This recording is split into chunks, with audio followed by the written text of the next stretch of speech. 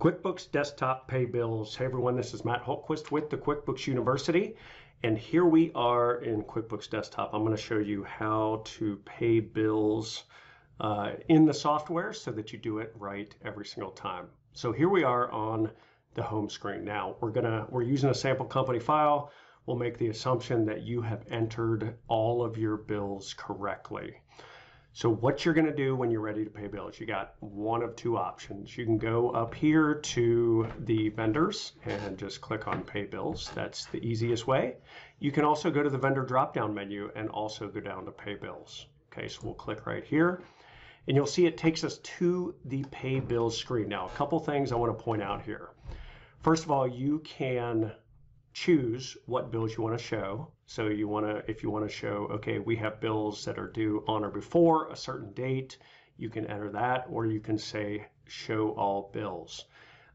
You can also filter this list, whether it's just a certain vendor. You can choose that and just choose that certain vendor that you want to show. You can also sort by various ways.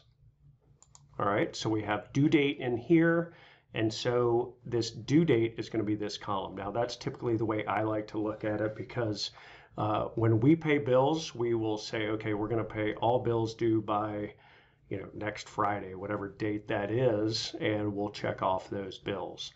Now there could be some that we want to postpone or whatnot, and you can certainly check or uncheck which ones you want to pay.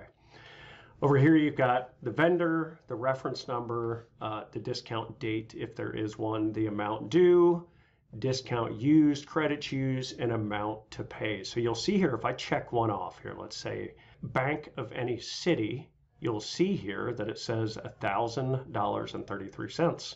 So that is because that is the amount due. So a couple of items here when we look on the rest of this screen. You go down here, you can actually go to the bill if you want to take a look at it. If it does have a discount associated with it, and what that means is that the vendor gives you a discount for paying early typically. You're going to click set discount. And if there are credits available for this vendor, then you'll see them show up down here. So if I go up here and see if we can find one in this sample file with a credit, I don't see any in here, but if there were credits, then what you're going to do is click on set credits, and I'll show you the screen that it brings up. The credit will show up here. You check it off and hit done, and it will reduce the amount you have to pay. It's going to show up in this column. Down here, the payment date is going to default to today's date, and you can of course change that. And then the payment method. This is very, very important. A couple of things here. So right now it says check. So this assumes we are paying by check. If you hand wrote a check to pay a bill and didn't do it through QuickBooks, then you're going to assign the check number. And when you assign the check number, you're going to enter the check number that was on that handwritten check.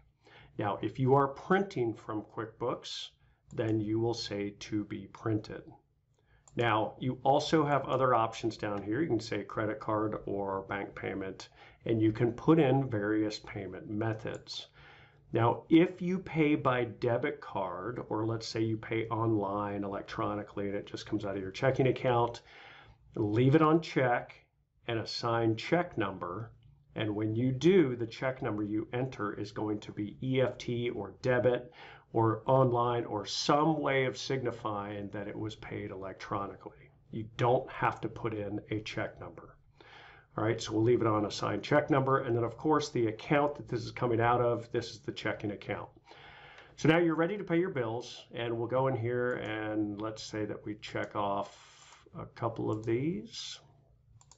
And so if I leave it on assign check number, once I click pay selected bills, I'm going to have to assign a check number. If I say to be printed, it's going to save these bill payments up under here. When you go to file and you go to print forms and checks, you'll see a listing of all the checks that need to be printed out of QuickBooks. So we're going to say assign check number, and I want to show you here what this does. Now, one other thing before I do that is when you look up here, and let's say that Express Delivery Services, we have a bill for $6,000. We only want to pay $2,000 right now. Maybe the other $4,000 is in dispute, or we just don't have the cash. You can go to the amount to pay, highlight it, and change the dollar amount you want to pay. You do not have to pay the full balance. When you do that, QuickBooks will now show that the amount due is $4,000 after we pay this $2,000. So it will track for you the remaining balance to pay.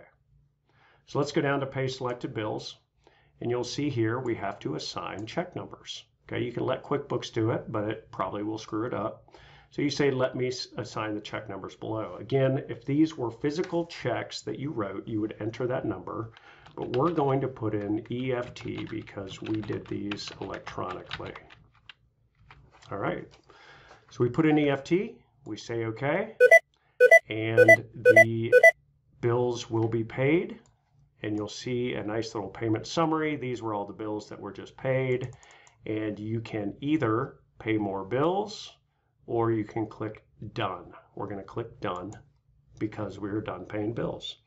Any questions, any comments, feel free to leave those below, and I will see you in the next video.